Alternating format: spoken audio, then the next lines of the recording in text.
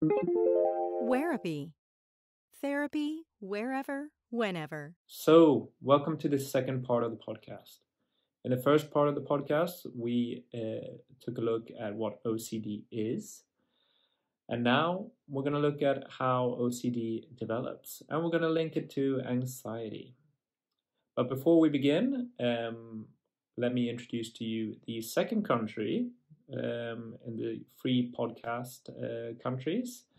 So if you didn't watch the first part or didn't watch the intro to this podcast, or listen to it rather, I am offering one free therapy session to one person from every country in the world as part of my therapy world tour.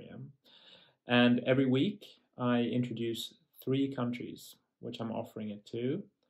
And the first person to send me a direct message from these countries that I mention in the podcasts will get one free therapy session. And they can contact me in through Wherapy's Instagram account at Wherapy_ENG, or my personal Instagram account at WherapyPhil, or through Facebook. And that's also Wherapy and Philip Anderson. So just search for me there and get in contact with me. And the second country is New Caledonia. So if you're from New Caledonia and you want a free therapy session, get over to Instagram and get in contact with me. So without further ado, how does anxiety, or rather, how does OCD develop as a result of anxiety? And I think the anxiety aspect of OCD is overlooked because we have an anxiety within us that we're trying to control compulsively, and we have an obsession over, so we do something in order to stop the anxiety from developing because we're quite afraid of having that anxiety.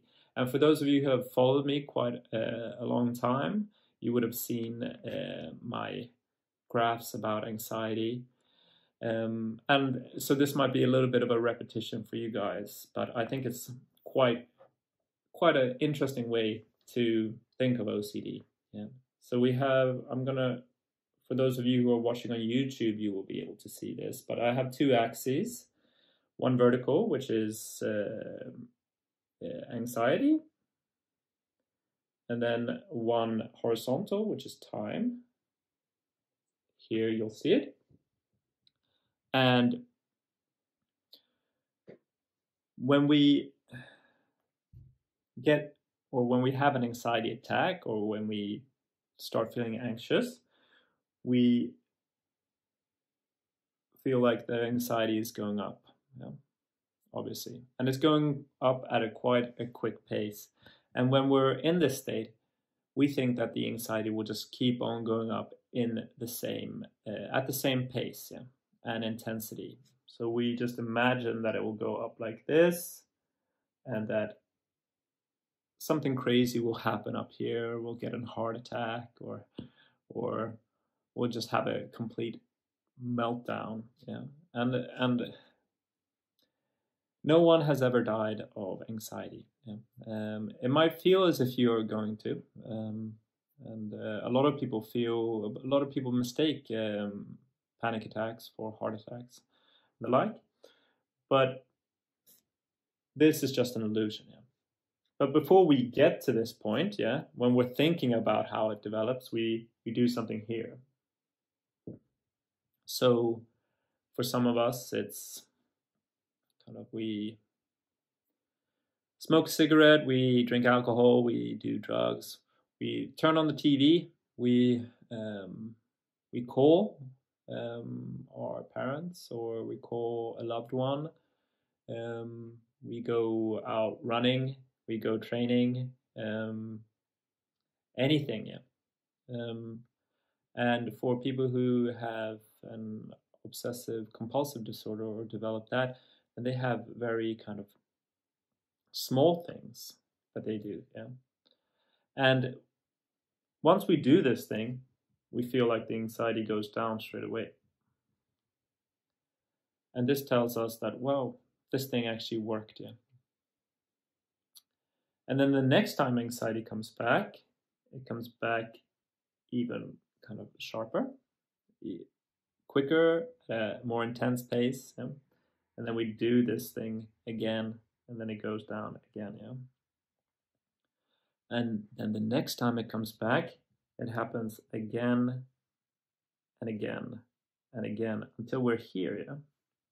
And this is where OCD lives. Yeah. We do the thing. We do that control. I call it a control mechanism. Yeah. It's a kind of long word, so I don't really like it so much. But we do that control mechanism, or controlling action, before the anxiety develops. Yeah. So we do it. We think that, okay, well, if this glass isn't standing exactly here, then I'm going to get anxiety. So I'm going to put it exactly here. If I don't wash my hands, then I'm going to get anxiety.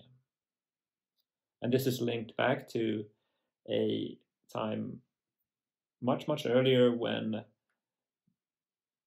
maybe someone got sick by not washing their hands. Yeah. And that person remembers that. So now they wash their hands before the anxiety actually kicks in.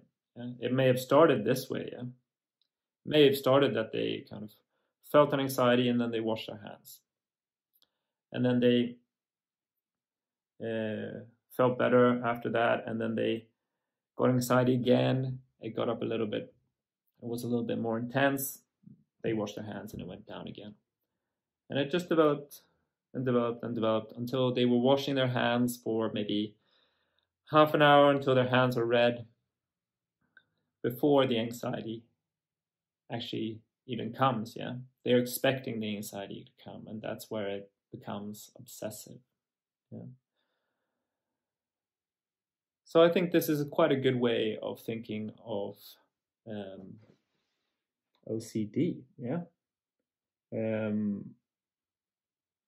I hope that my explanation was clear enough for those of you who are not watching on my YouTube channel.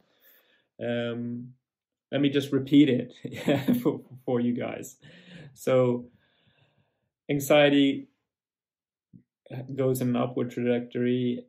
We try to control it by doing a certain action. That action makes us feel less anxious, but it affirms the anxiety. It affirms the anxiety's control over us. So the next time the anxiety comes back, it comes back more intense. So we do that action earlier. Yeah? And this pattern continues until we do the action before the anxiety is even there. Yeah?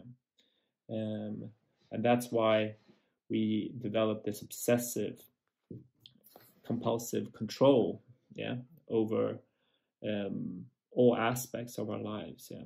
And in many cases, I've treated a lot of people who have had this, yeah, to a smaller degree. Yeah. It can develop and become really bad where they can't even live properly. Yeah. I've actually never met somebody who's to that degree, but washing their hands, checking the lock on the door, standing in the shower for several hours because they want to be as clean as possible. Yeah. And this is linked to an inner anxiety. Yeah. For some people with autism can kind of show the same symptoms without it being an obsessive compulsive disorder. Yeah. But there is a clear link in this case to anxiety. So I think it's quite good to think of it in this way. Yeah. So in the next video, I'm going to talk about ways in which we can treat this.